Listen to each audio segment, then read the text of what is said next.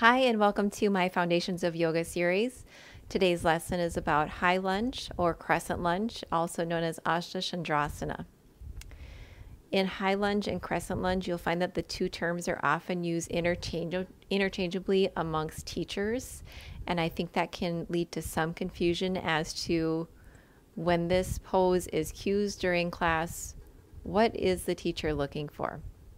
The key thing between high lunge and crescent lunge is when we're doing crescent lunge, we're also executing a back bend.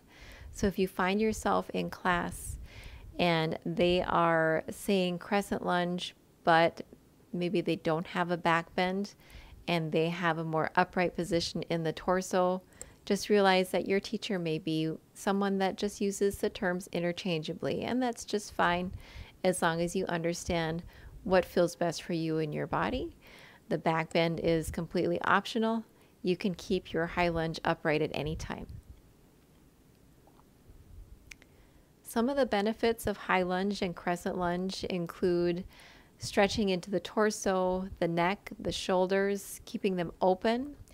Also, there's a lot of strengthening and a lot of stretching in the lower body from your ankles, the calves, all the way up into the quads and the hamstrings and the hip flexors.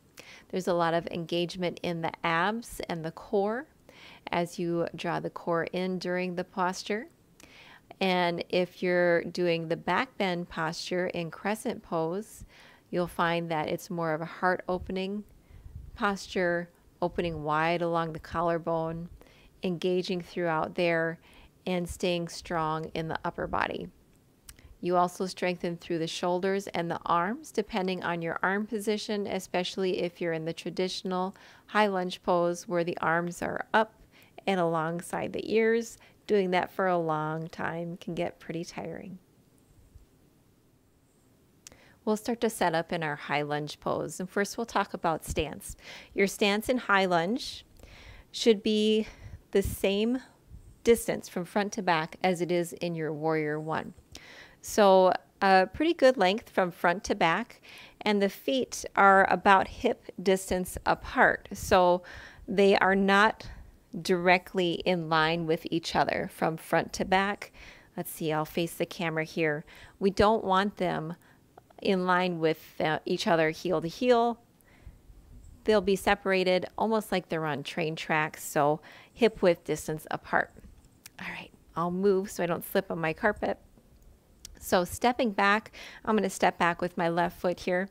The back foot is far enough back so that you can keep the leg straight. So we want to stay straight in that back leg, engage through that back hamstring, keep the quad engaged so that we draw the back knee up and protect through the back knee. The back heel should be directly over the ball of the back foot. And then also in your stance, we isometrically engage from the back foot and thigh and draw the front foot backwards towards the back foot. So it's almost like we're trying to wrinkle the mat.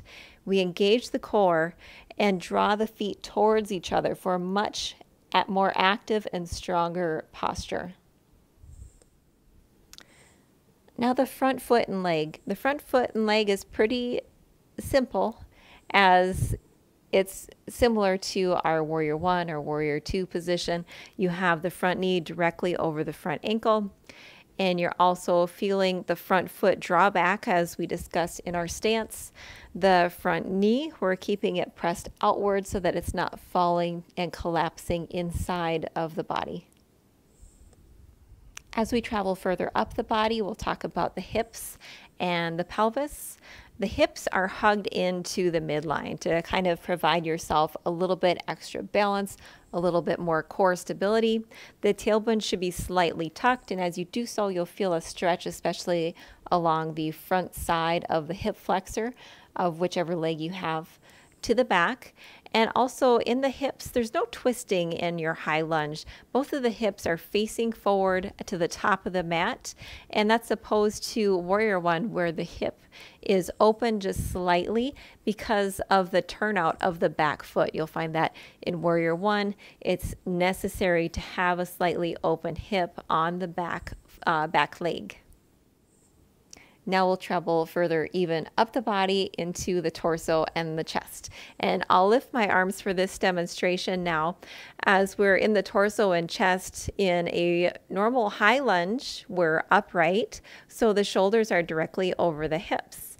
If we're taking the back bend in Crescent, we have a small bend in the thoracic portion of the back. We're not just whipping our neck backwards and trying to look up towards the sky.